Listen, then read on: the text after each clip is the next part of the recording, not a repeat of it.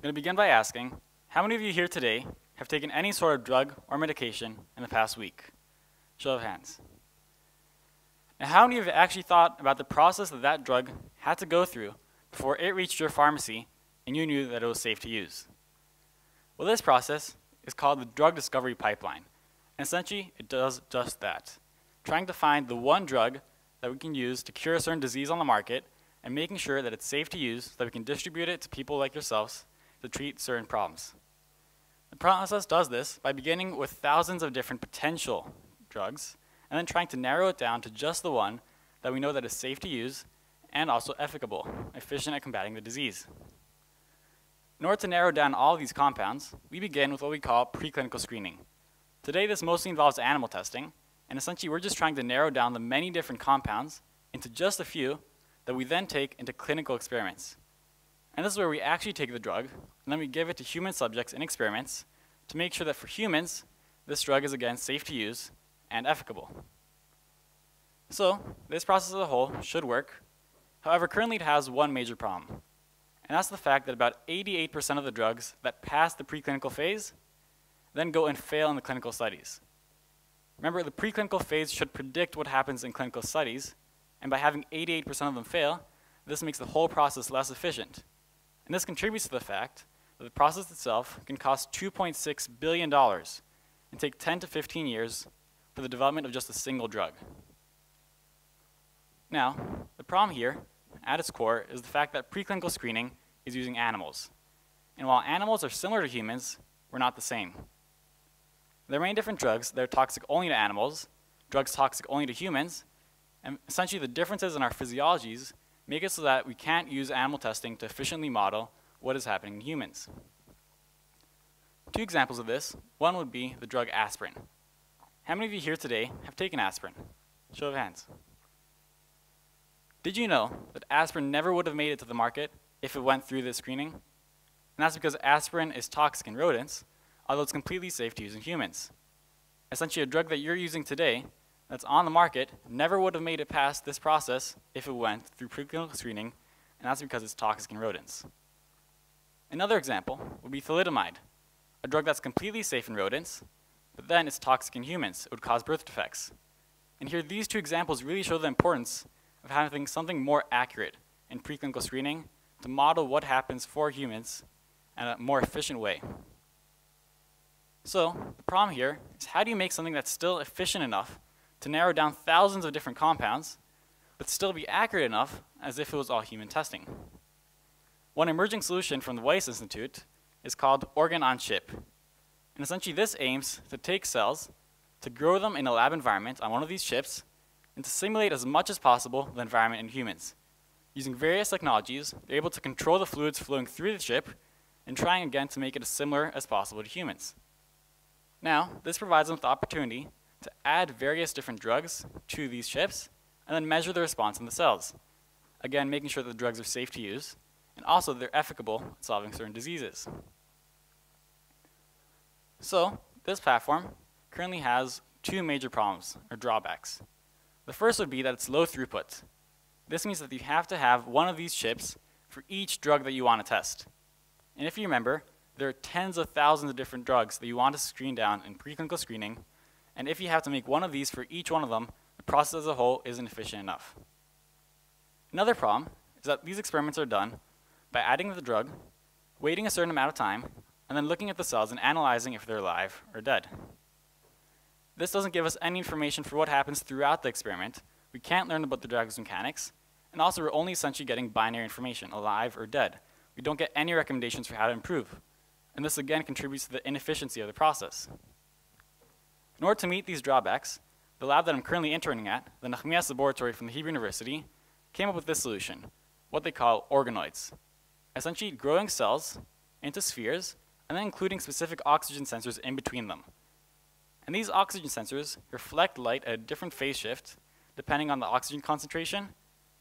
But oxygen is very important because if we see a high oxygen level in between the cells, that means that the cells aren't using the oxygen available to them. Therefore, they're either under stress or they're dying out. And if vice versa, we see a low oxygen level, we know that the cells are healthy, they are respirating using the available oxygen. Then, these sensors allow us to take continuous measurements by measuring the phase shift over time, and that means that we can not only see what happened at the end of the experiment, but throughout the experiment, for example 72 hours, we can measure the effect of the drug to learn more about the drug's effect. Also, by measuring the oxygen, we can learn more about the stress level. Not only do we know if it's alive or dead, we can see the stress of the cells. So the next step was to commercialize this product using a company called Tissue Dynamics, and essentially they have this product that goes, and it's all about the 384 well plate. This is a plate about this big that contains 384 different sections in between it. And the trick is, in each section, you can run one of these experiments with one organoid. As you can see on the bottom left, you have the well, and you have the organoid inside. And this provides you the opportunity to run 384 different experiments all at once. Essentially trying to meet the need of preclinical screening to narrow down many different compounds, you'd be able to take this system, grow the organoid, 384 different organoids, and then this platform is capable of going through for 72 hours and measuring the oxygen level in all of the organoids throughout the experiment. This provides them with the opportunity to take all of this data and then to have something that's both accurate, as in it can see what happens throughout the experiment by oxygen measurements, and also something that's high throughput with a 384 well plate. So, when I joined the lab, currently they had a problem with the software. And by this I mean they would run the experiment for 72 hours, measure all the oxygen values, but then in the end, they would have one text file containing about 25,000 different numbers, and they'd have to analyze it to see what happened in the experiment. Previously, they would take this text file, import it into Excel, and after about 3 days of work, they would come out with a report showing what happened in the experiment. Now, putting aside the fact that this was labor-intensive and required expertise, it also introduced bias. And this would be because you had intra-observer bias, different researchers conducting the research slightly different, and also intra-observer bias. The researchers had to repeat it 384 different times, one for each organoid, and you could just have human error coming from that. So in order to make it more objective and repeatable, the first thing I did was develop a software capable of importing the text file and immediately showing this color map. Here we can see for each one of the organoids, at the end of the experiment, going from blue to red, blue meaning that the cells are healthy, red meaning that they weren't, and we can learn more about the overview, just looking which drugs were effective at, or which drugs had an effect on the cells, which ones didn't. But if you remember from earlier, here we're only looking at what happened at the end of the experiment. Again, we only see at the end, we don't learn anything about the drug's mechanics. So in order to solve that problem, the next thing that the platform does is it takes each one of these organoids and it creates one of these graphs, essentially showing the oxygen level in the organoid as a function of the time of the experiment. If you look, about the first 30 hours, the oxygen level is low, meaning that the cells are using the oxygen and they're healthy. But then at about 30 hours, it begins rising. And here we can see that the drug is starting to affect the cells. The cells are dying out, they're under stress. And that means that the time to onset, or the time it takes the drugs to start affecting the cells, is at about 30 hours. In order to make the process more objective, we then created an algorithm capable of immediately determining where this time to onset was, marking it on the graph, and then repeating it for all 384 different organoids in the experiment. Then, it takes all these time to onsets, and it puts it back into another color map. In this one we see, going from blue to red, where blue means happening at the end of the experiment, and red meaning an almost immediate time to onset, we can see not only what happened at the end, but how fast acting were these drugs. In this case, black means that the drug didn't have any effect, and therefore the cells were fine throughout. Again, this provides us more information not only about which drugs are toxic, but how fast are they acting, and essentially more information that we can use to determine which drugs continue from preclinical screening.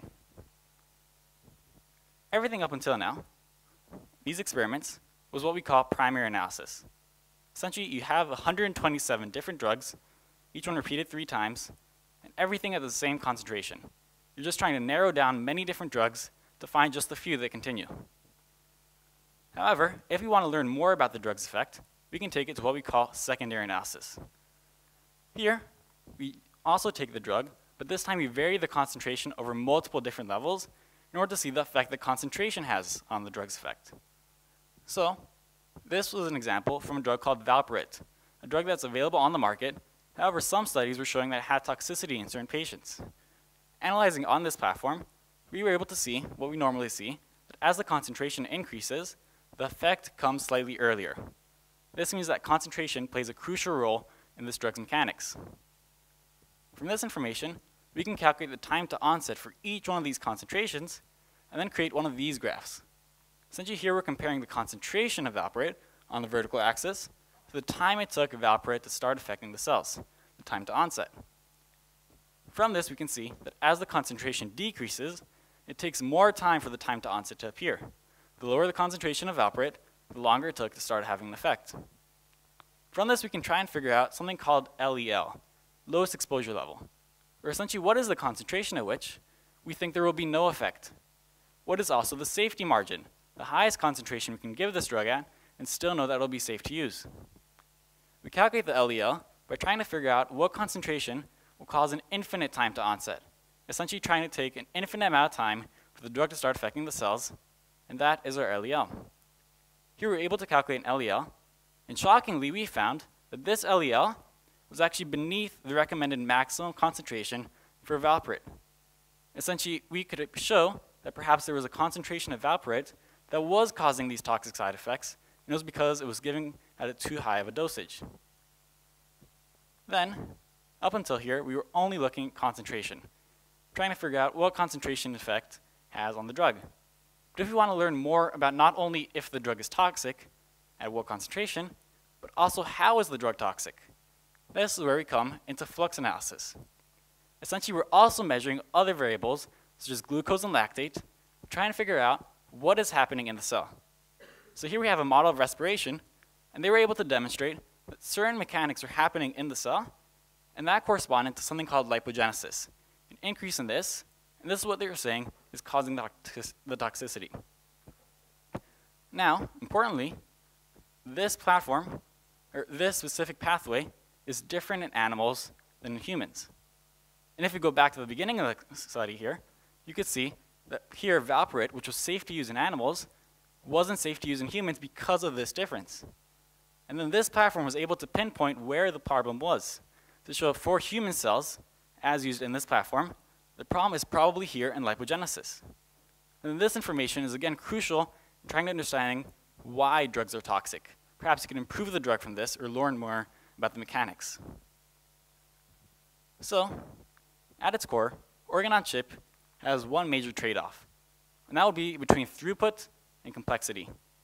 By this I mean, you can either create a problem or a platform that's complex, capable of showing multiple organs coming together, but then it would be low throughput.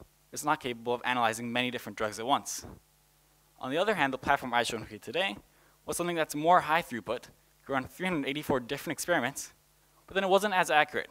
It would only model one type of organoid, and essentially it's not modeling the connections between multiple organs in a body. So although this trade-off exists today in OrganonChip, perhaps in the future we'll be able to see a technology that has both, something that's also accurate in modeling the entire human physiology, while still being high throughput, still being efficient enough at preclinical screening to narrow down those many different compounds.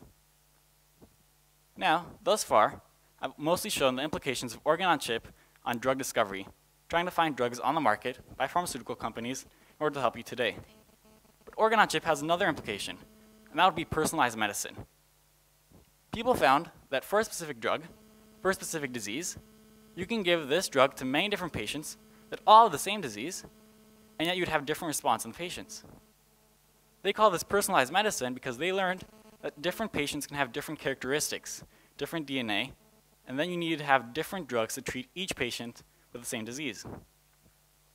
Here, OrganonChip could come in by taking cells from a specific patient, growing them in this lab environment, and then checking many different drugs to see which drug is the best for this specific patient. Essentially, you could take commercial products, bring them into hospitals so that patients could come in, their cells would be taken to biopsy, and then they could see what drug is best for this patient. So, you never know, perhaps in the future, OrganonChip will come to your hospital and will be able to save your life. Thank you.